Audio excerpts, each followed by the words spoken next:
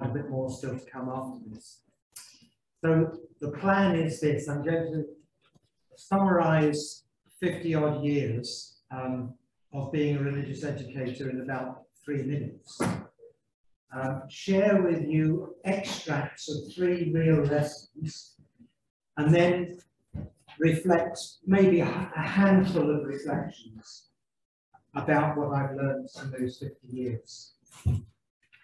Okay, can you all hear? Yeah.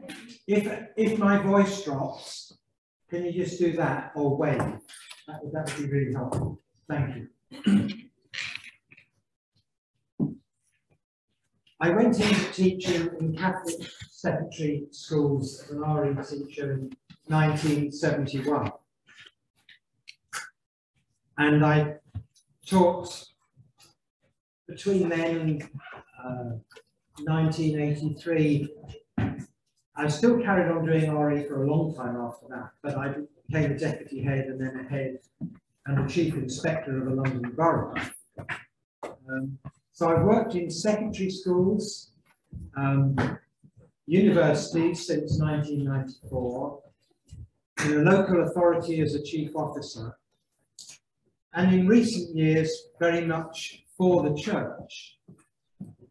A lot of my work since 1995 has been in service work for teachers, primary, secondary, university, chaplains. Also, another aspect is conferences, when I've been working in Ireland for different groups in Scotland, in England, of course, and Wales, but also in America, Australia, Canada, Germany, the Netherlands, and online. The writing that I've done, tonight is a book launch. The writing I've done since 2000 has been also a form of religious education, mostly for teachers in Catholic schools.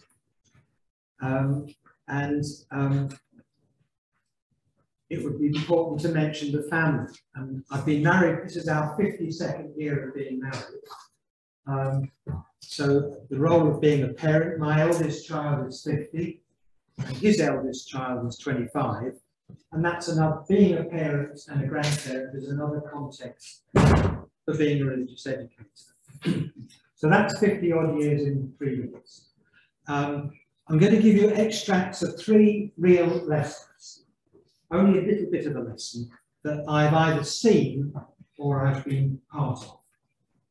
You know, when you go on teaching practice, you have to visit the school in advance to meet the teachers whose class you're going to take and to agree the scheme of work. That's still true, isn't it? So you go there before you're going to start. You have a sight of the class without teaching them. You probably watch the teacher at least once, and you agree what you're going to do. So at the age of 21, just before my non-teaching practice, in a boys' school, 11 to 18, 1,800 boys, I visit this class of 15-year-olds. And I sit on the side so that I can see the teacher at the front and the pupils. It wasn't in a room like this, it was ordinary classroom desks, tables. And the teacher is a priest, and he's writing on the blackboard. His back is turned to the class. And in the back row, one boy turns to the next boy and hits him under the chin and knocks him unconscious. And the boy very slowly slides to the floor and he's underneath the desk, unconscious. You can imagine what I felt like. I'm sitting there thinking, next week I have to teach this class for 13 weeks. The lessons lasted 40 minutes. At the end of the 40 minutes, this boy that was unconscious had not become conscious. And the boy on each side picked him up by the elbows and carried him out the door. Somehow the priest never noticed. That was a real shock to me, because it taught me that lesson preparation is urgent. and you need to give real careful thought, how am I going to cope? The next of the 3 lessons is a reflection by a past student who had me. I met this young man when he was 35 in somebody's house, a former colleague's house. And he said, you used to teach me. And I had to confess, I couldn't remember. When you teach thousands of pupils over as many years, you can't remember them all. And I said, and he said, you changed my attitude enormously. How come? I said. He said, well, to be honest, I hated religion and I hated you. This, when I was 15, that's when you taught. I hated you and I hated religion. And then you did something that changed all of that. I said, well, what was it? He said, well, as usual, I wasn't paying any attention to you. And in fact, you were droning on at the front, like I am now. And I was drawing a very dirty picture to insult you, just doodling on my piece of paper. And he said, of course, you noticed. You always noticed what we were doing. And without stopping, carrying on the class, we walked down the aisle to where I was. I can't do this because I'm told I've got to stay still. Okay, so I will do it and it'll go off camera from here. So I walked up to this boy and so he'd drawn this dirty picture. And I've been teaching him, and then just when I got to the boy, I leant over. I hope you can hear this. I wouldn't do it like that if I was you. I'd do it like this. Did you hear that? Yeah. So you're supposed to laugh. Thank you. And then I carried on. So I said, well, why did that make a difference? He said, that was the moment when I saw you as a human being. That was the moment I started to take notice. I actually got quite interested in religion after that. It changed. So I asked him to unpack it. What was it about that? He said, number one, you noticed. Okay. Number two, you didn't ignore it. It would have been dead easy to pretend you didn't see it and do, or not want to do anything because you were frightened of creating a scene. Number three, you didn't call me out and embarrass me or humiliate me like you could have done. Number four, you showed a sense of humour. And number five, you weren't that self-important. He said that was no, I put it to you from that little extract of a lesson that I forgot. It is those little things, those encounters, which can change a person's attitude, for better or for worse. The third, so I'll call the first one was the punch. The second one was the dirty picture. The third one is, I'll call it the mission. 1 week in teaching sixth form already, so they're 16, they're 17, some of them are even 18. Instead of them being in 4 groups, we put all the sixth form together. So that, I don't know whether there's 120, maybe something like 120. And there's 4 RE teachers. I was the head of department. I was the only one that was married. So there was me, was a fairly youngish married man. There was a religious sister, there was an unmarried woman, and there was an unmarried man. And I put the sixth formers, before they all came together like this, I put them in very small groups and asked them to put on a piece of paper a question or a comment they wanted to make about the area of sexuality and sex education. Because I didn't want us to be lecturing them about what we thought they should or shouldn't know. I wanted the agenda to be one that mattered to them. And they were to put these pieces of paper into a basket. And the baskets were then emptied into one basket. And one sixth former was going to chair a panel. And it would be him who would pick out the basket and throw the questions at us. So they knew, not only had they raised the questions, but we didn't know what they were going to be or who was going to have to answer them. And it picked, there were quite a lot of questions. And one of them was, what is the church's position on positions? Do you get the question? My immediate quip was, we can't all be missionaries. Thank you. But what was beautiful, and the point of this story is what happened next. So there's 4 teachers, and in the middle is a sixth former who's chairperson.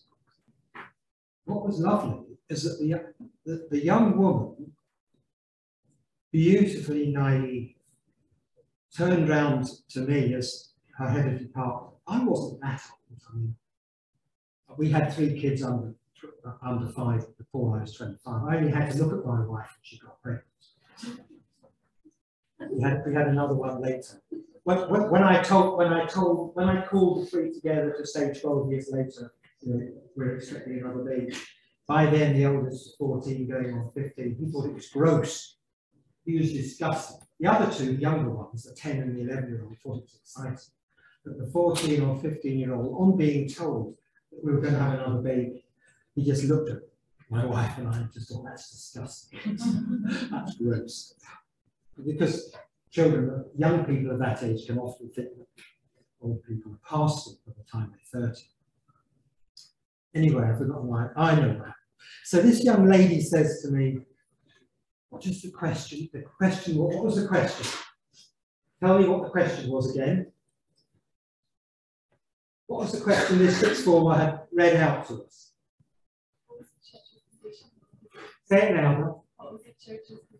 What is the church's position on positions? She leant forward, she said, what does that mean? What do they mean, positions? But what was beautiful was that, number one, she had a relationship with me. I don't mean sexual relationship, but she trusted me. Number two, she was willing to be vulnerable and honest. And they heard this. They saw this person, you know, asking me this question, and they remembered. I don't want to make a big thing of this, but this a bit, because you're realistic enough, and I'm sure you're honest enough to realise that some of the questions that are posed to teachers, especially by teenagers, are deliberately asked to embarrass them. And your task as a teacher is to not be embarrassed, but to give it a straight answer if you can, and as honest as you can, because they can tell when you're being real. But apparently, after the lesson was over, they continued talking about this experience of exposing the teachers to unforeseen questions on this area of life for at least another hour together in their free time. So it obviously made an impression. So I said that, so you had 50 plus years in 3 minutes, then you had 3 lessons, so a handful of reflections on what I've learned in that 50 odd years. And the first reflection, I'm going to put it to you, there are 4 P's that every teacher of every subject, of every age level, in every context, has to be aware of. And the 4 P's are, first of all, the philosophical. Can you still hear at the back? No? Hello? Yes. Yes. Okay, thanks. By the philosophical P, I mean the teacher has to know what are the key concepts, the content of what they're teaching. Do they know their way around the topics? Have they understood them themselves? If not, they can't explain them properly to others. So there is an intellectual or head side to teaching. You do expect the teacher to be a bit of an authority on what they're teaching. The second P is political. I don't mean party political. I mean the fact that teaching involves the exercise of authority and influence. the teacher has to be aware of what are the ground rules that frame their work. What are the expectations of society, the head, the inspectors, the government, the parents? What are the expectations? What is their mandate? What are they authorized to do? If you're not sufficiently clued up about the rules that frame your work, you're likely to get a sack or get into trouble. The third P that applies to all teachers is the practical. Every teacher has to ask herself or himself, what do I need to bring to this class? What should I get them to do? What tasks should I set them? Reading, writing, acting, drawing, thinking, being quiet, in groups. How do I keep them to time? How do I manage the group if some of them step out of line? How do I keep their attention and interest? I have a confession to make here. When I first went into teaching, I used bribery. I don't need money. I used to take in my guitar. I play in a rock band still, actually, every week for 2 hours. I'm the youngest. We're all well over 70. I'm the youngest at 73. The others are several years older than me. So we're called the Elders. Have you heard of the Everly Brothers? No. Ancient history. Okay. I used to put my guitar against the wall, and I used to say, if you can work for 35 minutes out of 40, I'll play you some rock and roll at the end. And I thought that was pretty good, actually. If I got 35 minutes out of 40 from this class, these classes, I was doing pretty well. And they very quickly learned, if they didn't work for 35 minutes, I wouldn't play them any music. So the practical, how do we keep their attention and interest? And there's a fourth P to come, and this is the personal. And there are two aspects to the person. The first is the teacher has to be aware of how she or he is coming across in the minds of their pupils or students. How is what I am like as a person influencing my engagement with the students, for better and for worse? Am I getting in the way of their learning sometimes? Adults, teachers sometimes do. And sometimes the best thing we can do is to get out of their way. So I'm putting it to you in the first part of the personal that self-knowledge is an absolutely vital ingredient in a teacher that is going to help their pupils.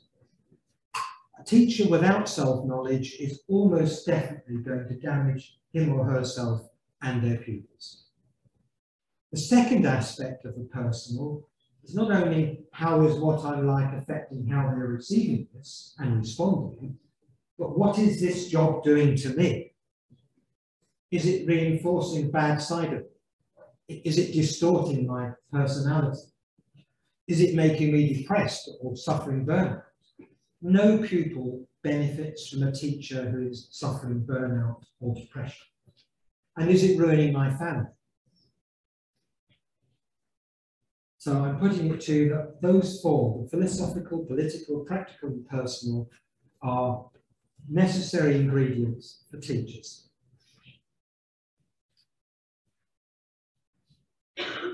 Second reflection, very, very short one. I put it to you that religious education as a particular area of the curriculum should avoid being two things that it sometimes slips into being. The first is tourism. You know, a tourist visits a country as a foreigner. They pick and choose what to see. They don't stay very long. They probably don't get to know that country very well. They don't know what it's like to be an insider, to belong to that country. They don't enter into the mindset of what it is to be in that country. And they move on. That's teaching as tourism. Some forms of religious teaching are just that. In other words, they're shallow. you wouldn't know at the end of that kind of teaching why it is that hundreds and indeed millions of people in the world either live by or kill for their religion. So religious teaching as tourism sells pupils short. The opposite fault is teaching, any teaching, including teaching religion, that is kidnapping. By kidnapping, I mean when you're teaching captures, imprisons them, traps them, robs them of their freedom, puts them in a box. And the truth is, some forms of religious teaching in the past and probably today still does that. It kidnaps, or it tries to kidnap you. So there are two things to avoid. Third, there's only going to be a handful of reflections. The third reflection is about the connection between religious traditions and asking questions. I put it to you that religious traditions are a complex mixture of, on the one hand, discipline and devotion, which bring about a degree of commonality and bind people together who share their religion. They are discipline, they do include discipline and devotion, but they nearly always include diversity and disagreement as well. And that element of diversity and disagreement, that is, members of that religion don't interpret it all the same way and argue about it, challenges the tradition and stops it from being unduly narrow, restrictive, and exclusive. Religious traditions are a combination of conviction and question, of repetition and renewal, of stability and disturbance. They always participate in a wider culture than just a religion, and they meet resistance from that culture, and they offer resistance to that culture. Now, some people worry about asking questions of religions. I have to tell you that when I was young, my father would not allow us to ask any questions in case they got out of hand. Loads of topics were taboo. We were forbidden to ask all kinds of things. It was as if asking a question was basically saying you're unfaithful. And I know I remember promising myself that if ever I became a parent, I would try my very best to be the opposite of that. Well, no parent succeeds completely, but I know that my own father, if he were alive, would be truly shocked at the things that get discussed at our dinner table with my now grown up, but even when the children, when they were little and teenagers, and with my grandchildren. Because I've always taken the view, my job as a parent and a grandparent is to keep the conversation going. The relationship is always more important than getting the result that I prefer to have. Some people then worry that raising questions about a faith, does it show a lack of faith? If you do it in front of others, does it undermine their faith? Will it damage my relationship with people if I ask critical questions? Will asking questions open up a can of worms that are best left untouched? And my response to that is this: if you're going to face the questions that will inevitably arise about any religious tradition, two human qualities are necessary. You need a combination of confidence and humility. And I just want to unpack those two words. You need confidence in the tradition, confidence in the witnesses to that tradition, confidence in those who've given their lives to that tradition, confidence in God as the source of that tradition, but also in the human capacity to ask questions, which from a believer's point of view, that capacity to ask questions is itself God-given, and confidence that God is at work in your own life. But confidence on its own is not enough, because confidence can slip into arrogance or complacency. So confidence has to be tempered or qualified by humility. Humility about my inability to see the whole picture.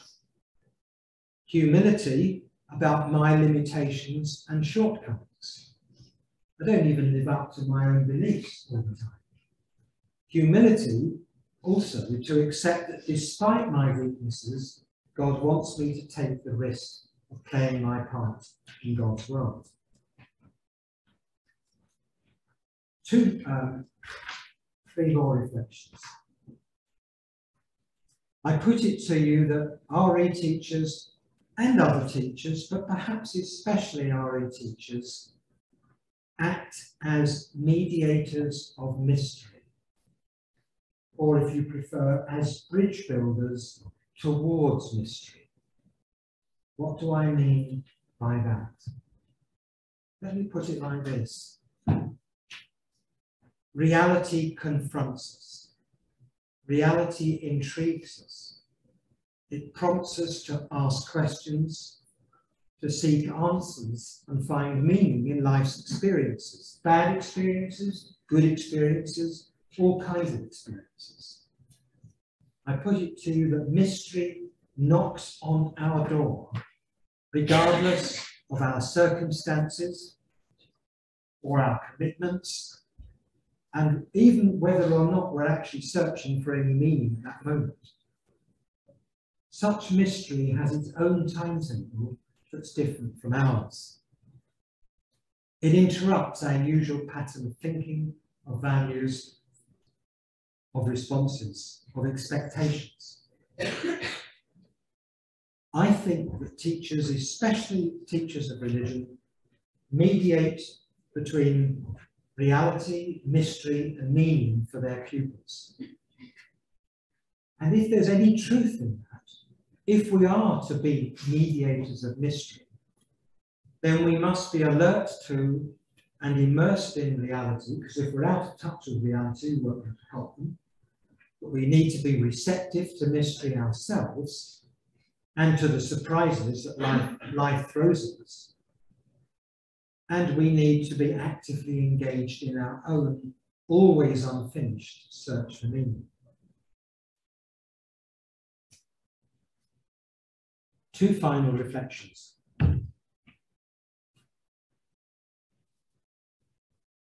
All teachers can contribute to pupils' spiritual development, but there is an expectation that the religious education teacher will play a special part in fostering spiritual development. It shouldn't all be down to them. Other people have a part to play, but certainly they do have a part to play. So what are the qualities that I think should be present in a teacher who has a chance of promoting the spiritual growth and development of the people they're teaching? Here are 6 suggestions. You might think of some more. The first is the teacher has to be the kind of person who is able to ask big, mind-boggling questions about life, and preferably questions that they do not know fully the answers to themselves. There's something artificial about asking pupils questions when they know the answer. They're not the best questions. The best questions are ones in which the teacher herself or himself also is not sure. The second quality the teacher needs, apart from being able to ask good questions, and I think the teacher's prayer should always be, "Dear God, teach me to ask good questions."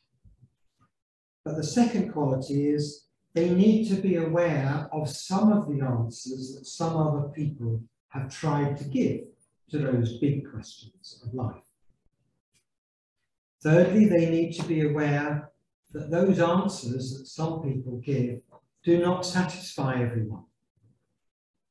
They have limitations and shortcomings. there are no fully satisfactory answers to life's biggest questions.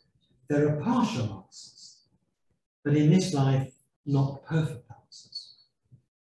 The fourth quality is the teacher needs to model being a person who has an open mind, ready to live with ambiguity and uncertainty.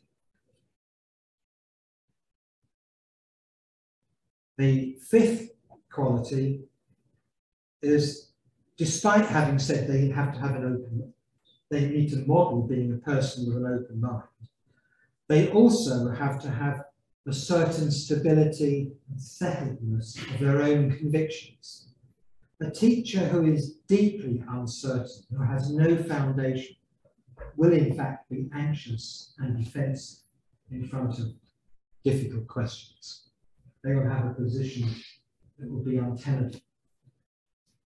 So you do need a certain level of maturity and stability and some steady convictions to be of use, to be stable and confident enough not to be defensive and prickly.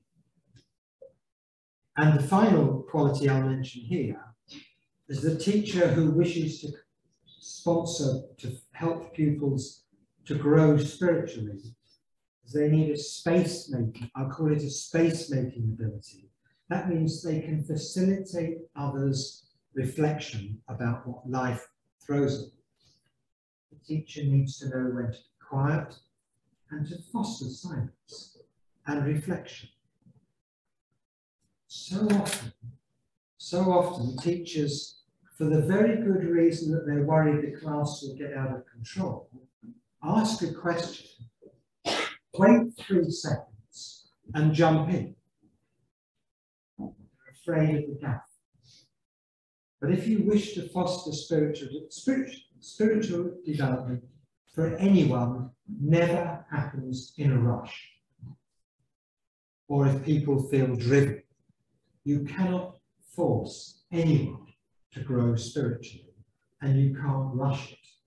So you need to be a person who can foster spaces for quiet, for sharing, for reflection.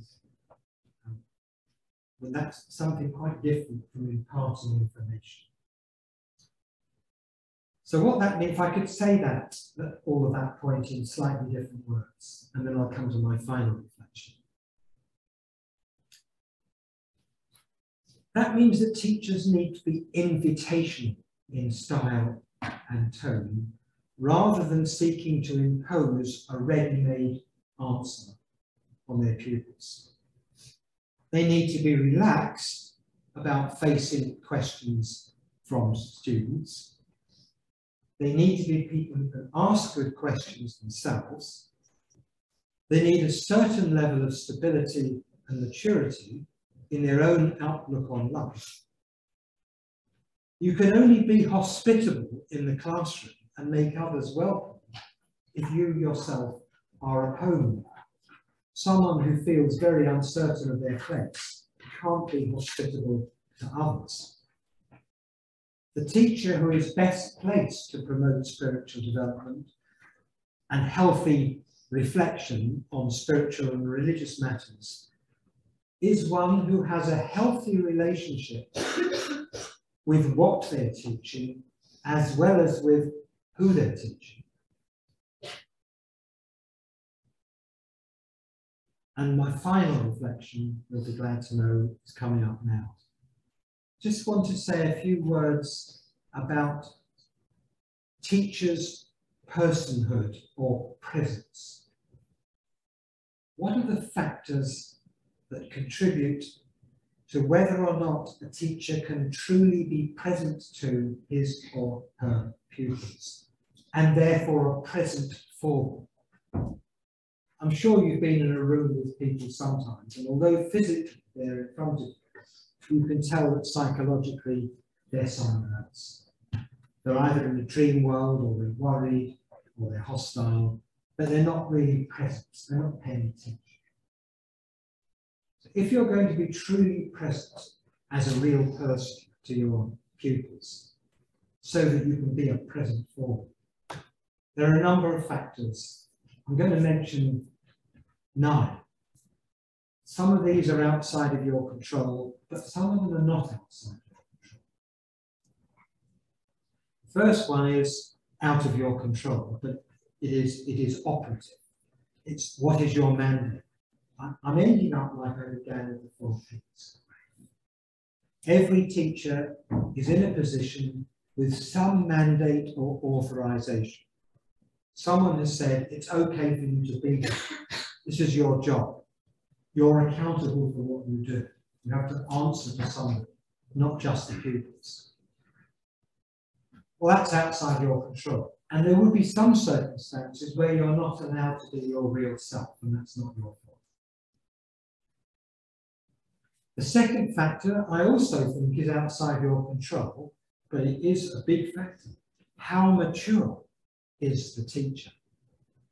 Maturity is not something you can decide to have or to be. It's the fruit of life's experience and what you do with it. You can't will yourself to be mature. You can't decide to be mature. It's something that happens to you or not. The third factor, though, is down to you. It is the teacher's sense of themselves in relation to the role. That is, do they understand what the role of being a teacher in a primary school or a secondary school or a university or a church setting or in a voluntary setting? Do they understand the role and how they fit into it? Do they accept the role and are they confident in the role? The fourth factor is also down to you and the students. What is the teacher's relationship with the students? How well do they know them? And if I relate that to this afternoon, a huge limitation you can get out of me and how I can respond to you is I've never met you before, I've not had that pleasure. We probably might not meet again. So you don't have a chance to get to know me, and I don't have a chance to get to know you. So that bit's out of our control. But when you do meet a class on a regular basis, if you're to do them any good, you have to get to know them and develop a constructive relationship with them. I think that was number 4. So how many more are left? Let's see who's paying attention. Come on. How many factors did I say I was going to say? 9. Well done, thank you. So this is number 5, I think. And this is down to you again. How honest and vulnerable is the teacher willing to be? I'm not suggesting when I say that you should tell all the pupils all about your private life. The teacher is entitled to a private life, just as the pupil is entitled to a private life. But I put it to you for your reflection that the teacher who shares nothing of his or her real self, who hides their real self, will almost definitely not get very far in making a positive difference to their pupils. But of course, it's up to you how honest you're prepared to be and how vulnerable you're prepared to, what risks you're prepared to take. The teacher who takes no risks in disclosing their real self is probably a very sad teacher, and their pupils too. That was 5. Number 6. Another factor in whether the teacher's personhood is truly brought into play is their self-knowledge or self-awareness. Can they reflect on how they're coming across as a person, how they're being received, how the job has affected them? I mentioned this at the beginning. Number 7. The teacher needs to have a strong sense that this game of teaching is worth playing. I predict that if you do become a teacher, you will have bad lessons, you will have bad days, you might even be unlucky to have a bad week. There will be setbacks, frustrations, disappointments. But if you have a strong sense that despite those, this game is worth playing. Teachers can make a healthy and positive difference to the lives of their pupils.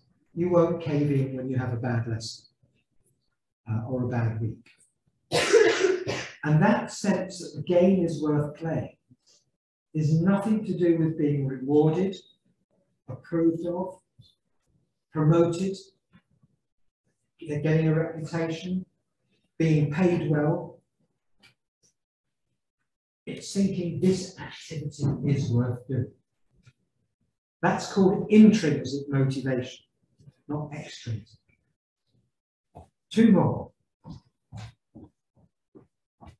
The next factor is how well does the teacher integrate three dimensions of being a person. One is the intellectual. The second is the practical or professional. And the third is the spiritual. Now, if you were to ask me how long does it take a normal person to learn how to integrate the intellectual, the practical, and the spiritual, I would say about 85 years. And I'm only 73, so that means I haven't got there yet. I'm still learning. It takes a lifetime to integrate one's character and personality in all its dimensions. But we can make efforts, we can make progress, and the more integrated you are as a person, rather than these being separate compartments, the more likely it is you will be present in the right way for your pupils. And the ninth factor, for me, is the primacy of being over doing, or of the inner life over performance. Performance does matter, competence does matter, but what matters more is the quality of the person, of the teacher, and how that teacher touches the life and brings life to their students. To the extent that you can be like that although performance and outcomes and achievements, you want to give that to pupils, but if it's always more important that a person engages with another person and gives them some kind of new life, that will enable them to be present to themselves and to others and to God and to people who matter to them. So in conclusion, my calling as a teacher, I think, is to awaken and nurture something that is present and potential already there in potency, possibility in the learner. I can only do that awakening and nurturing if I am present to them through the way I relate to reality, to religion, and to them. Where their road takes them after I've done my bit, after I've done my awakening and nurturing role, that's not up to me, it's up to them and that great mystery which holds, sustains, invites, and transforms both them and me. Thank you very much.